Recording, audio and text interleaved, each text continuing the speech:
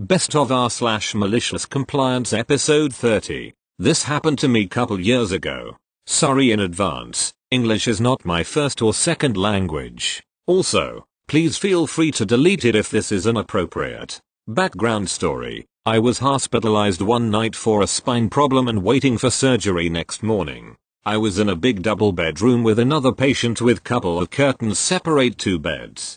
The other patient was a stroke patient with no speaking ability or mobility and she has a caretaker, not patient's family. I was in agony so the doctor gave me something strong to fall asleep and it worked till 5 a.m. My caretaker neighbor, for whatever reason, started playing very loud music from her phone. I was jerking awake and pissed. It's 5 in the fucking morning, are you kidding me? Let me sleep.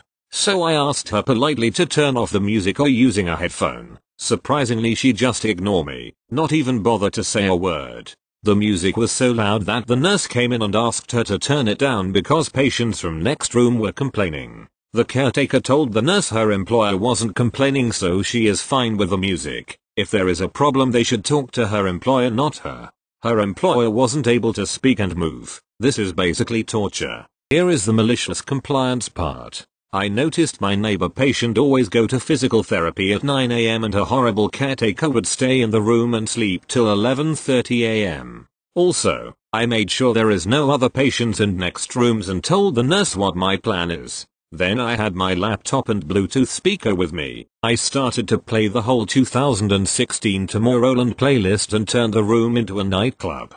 The caretaker was so pissed and screamed at me saying she was sleeping and my music woke her up. Well, tell your employer to file a complaint against me to the hospital or let your employer talk to me directly. Since then, my journey in the hospital was 100 times easier.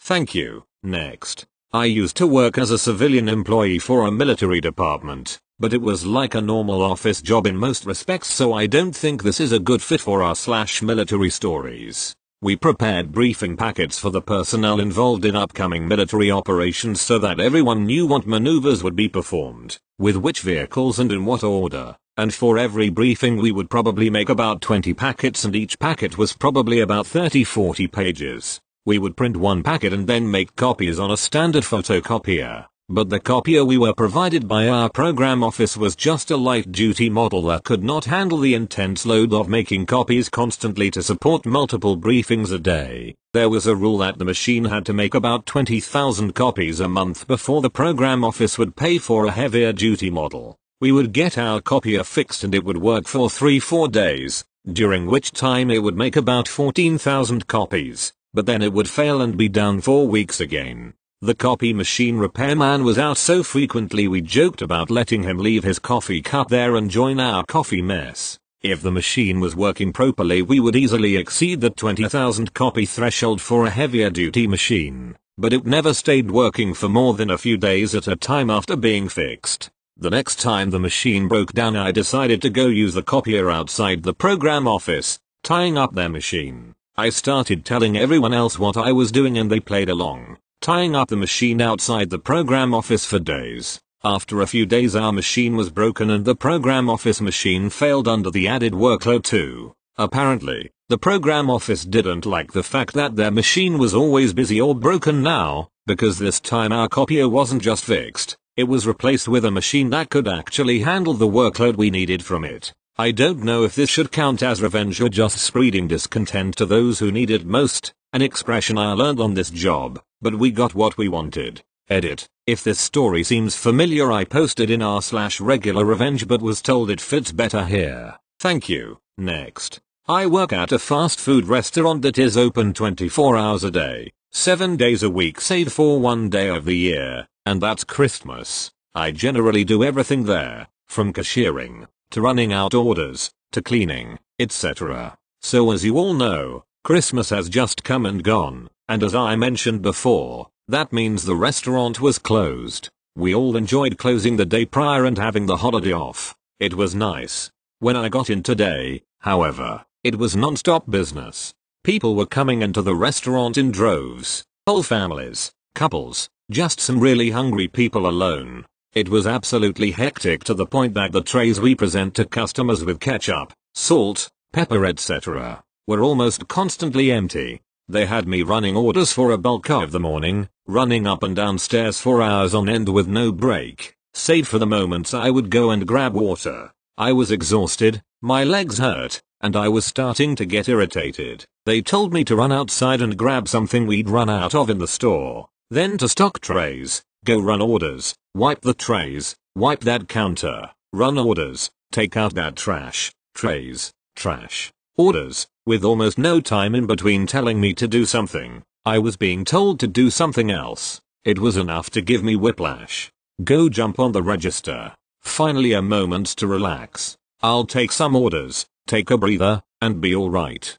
Just a few minutes into that, one of my managers comes up to me and tells me, while in the middle of taking an order to sweep the lobby, "Okay." I finished the order and walked away from the counter to grab the broom and dustpan. Now there was only one other cashier besides me at the counter at the moment, so I feel a little bad about that, but hey, I'm following orders at this point. I start sweeping the lobby as I watch customers flow in, forming a line to the door. The screens in the kitchen fill up with orders. There's only one other person running all those orders. I hear them in the kitchen asking about me. "Where's AJ? We need a runner. He's in the lobby." They come looking for me, and ask why I was out here, and not behind the counter helping with orders. Well, I was told to sweep the lobby. Thank you. Next. Recently remembered this story and thought it might be worth posting. This happened about 5 months ago. I had a co-worker who always considered himself smart and good at his job, but would never actually do any work or even show up half the time.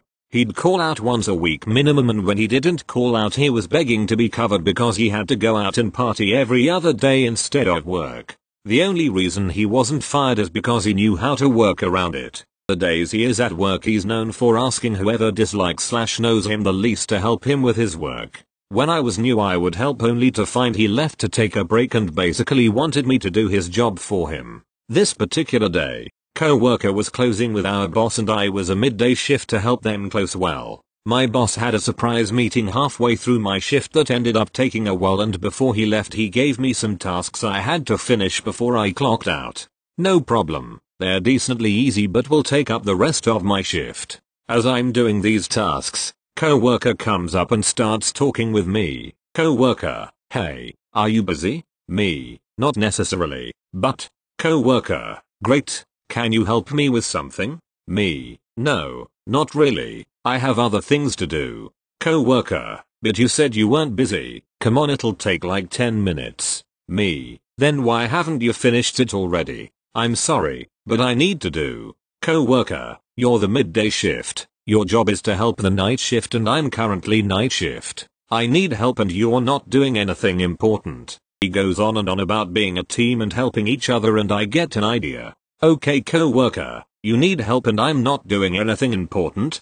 Sure thing. The night shifts are divided into 3 sections with different responsibilities, and co-worker was placed on the one with the most tasks and requirements after months of whining that he deserved to be there. He shows me what I have to do and he has basically done nothing in the few hours he's been at work. He leaves happy thinking I'll do all his work and he can take a nice long break. And I do exactly that. I get to work, I do his tasks, but I do them all a little wrong and at a slow enough speed I don't exactly complete them all. Examples include stocking shelves, dating products, cleaning spoilage and more.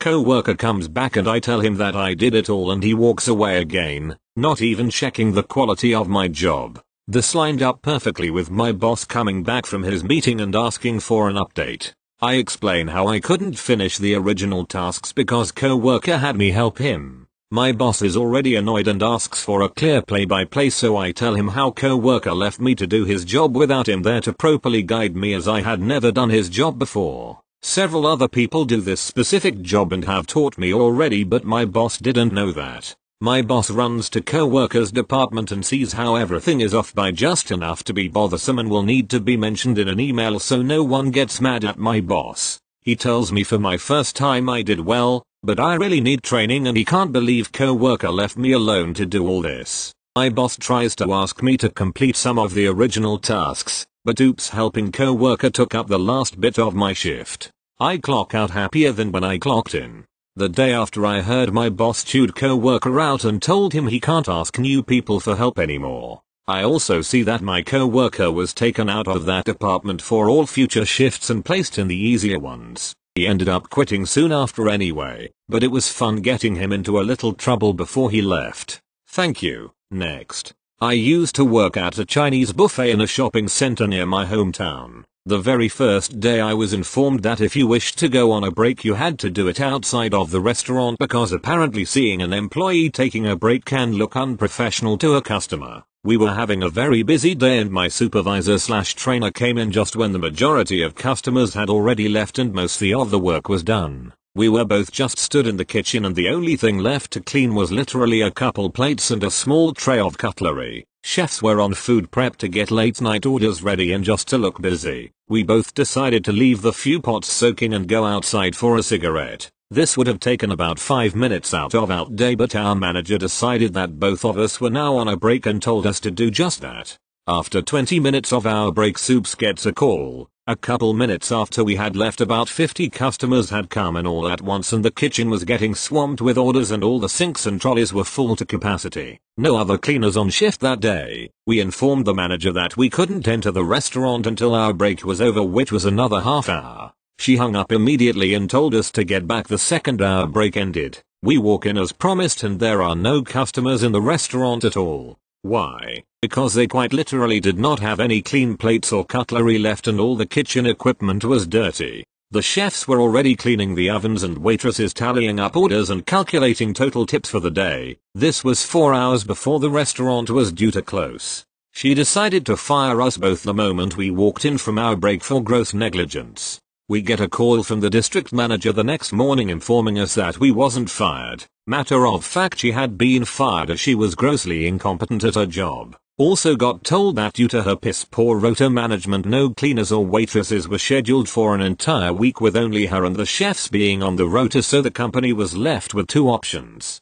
Either close the store for that week or be forced to pay what is essentially 2x the normal salary for nearly every employee the restaurant had so they could stay open. Thank you. Next. A few years back I was working for a massive corporation, a representative stationed in various hotels. My company essentially contracted desks and various hotel lobbies where my team was staffed for a 9-hour shift. At some point the hotels with whom we were affiliated decided it was unprofessional for us to be seated at stools behind our desks during our shifts and got rid of them. This was a problem for one person on my team who had severe arthritis in their hips. He raised concerns and asked for an exception but was told that if hotel staff wasn't permitted to sit, neither could our staff. He met with our company's HR, whose hands were tied since they couldn't change the hotel's company policy and didn't want to lose their contracts. Our team was upset on his behalf and looked into it, only to discover our state law mandates that any position that can be done in a seated position be permitted to be done in a seated position if required by the employee. We brought this law to our HR, but again, they couldn't force the hotel's hand. They didn't want to rock the boat and risk losing the contracted space in the hotel lobbies, so they asked our team if we'd accept a deal that permitted us to take a seated break for 15 minutes of every hour, which worked for our teammate and was accepted. I didn't have as much trouble standing for my shifts, so I didn't take advantage of this policy. One day, I was staffed at hotel in an extremely heavy traffic area of my city. At 4:45, having not taken a break aside from my lunch and not having had a single guest to talk to in hours, I decided to leave and get a head start on traffic. The hotel complained I had left my shift early, for which my boss issued me a write-up.